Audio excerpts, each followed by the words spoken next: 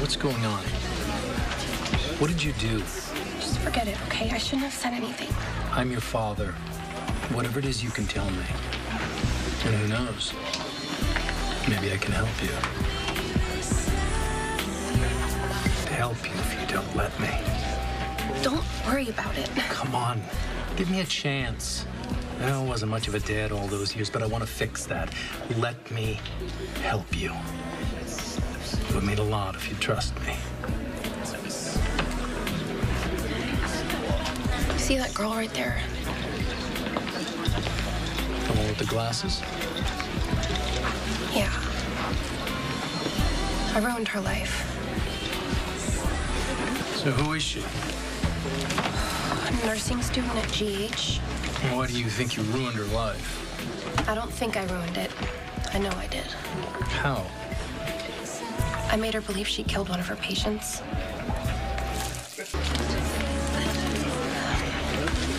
After the patient died, I made it look like Sabrina had given him the wrong medication.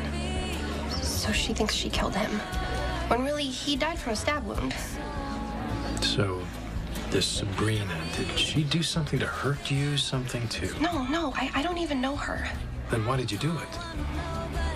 So I got all... I tried to tell you that I'm a terrible person. I mean, setting up Sabrina to believe she killed someone is just the latest worst example. Well, even terrible people generally have a motive, so there has to be a reason why you did what you did to Sabrina. My doctor hates her. Your doctor? Are you two friends? God, no, I can't stand her. Okay, I'm a little confused. Why would you purposefully ruin someone's life for a doctor that you can't stand? I don't have a choice. She knows my secret. What secret? You're gonna have to fill me in here, Maxie, because it sounds like this doctor's blackmailing you. Dr. Westbourne said she would tell everything that she knows unless I agreed to help her ruin Sabrina's life. Well, then we're back to the big question. What is this secret? Why are you allowing this doctor to control your life? Patrick. On second thought, this father-daughter bonding moment is not exactly working out. You have more important things to do, like save the world, and I have my own life, which you never really cared about before, so... Sorry, too late. What's too late? You confided in me. You're my daughter, you're miserable, and I'm gonna help you no matter how long it takes. Now, what is this secret? What has this doctor got over you? You're gonna hate me. It's not possible. By the way, I'm far from perfect. If anybody knows about making mistakes, a lifetime's worth, it's me. Dad, this is so much more than a mistake. It's unforgivable. Maxie. Dr. Westbourne knows the baby I'm carrying doesn't belong to Dante and Lou. Have you heard from... To do something good, something generous. I should have known I would screw it up. Okay, slow down, one thing at a time here. If the baby's not Dante and Lulu's, who are the parents? Spinelli and me. Miscarried Dante and Lulu's baby on New Year's Eve. It was the same night that Spinelli thought his girlfriend had dumped him. We met up by accident. He was drunk, and I was a wreck. And we slept together. But Spinelli loves Ellie. And by the time I found out I was pregnant, they were back together. And then she was paralyzed in an accident, and I mean, there was no way he was gonna leave her then. So this is about loyalty? The Spinelli feels obligated to this girl? That's what I thought, or what I wanted to think. But Spinelli chose Ellie. I mean, she's a genuinely good person. She's funny and smart, and I can see how much she cares about him. And even now, when it looks like she's gonna be okay, I just can't destroy them. I can't do it.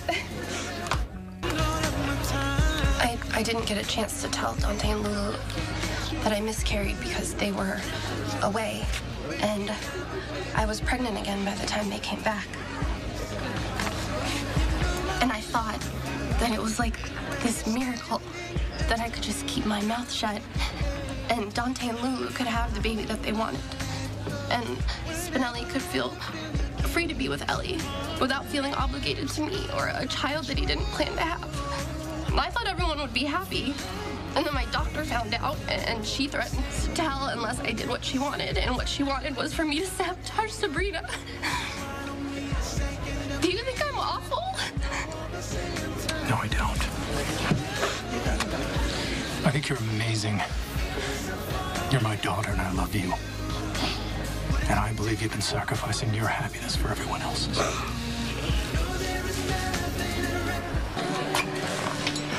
I was fine with my decision. And Dr. Westbourne wasn't thrilled, but I mean, she was keeping the secret about the baby until suddenly she insisted that I mess with Sabrina or she'd tell.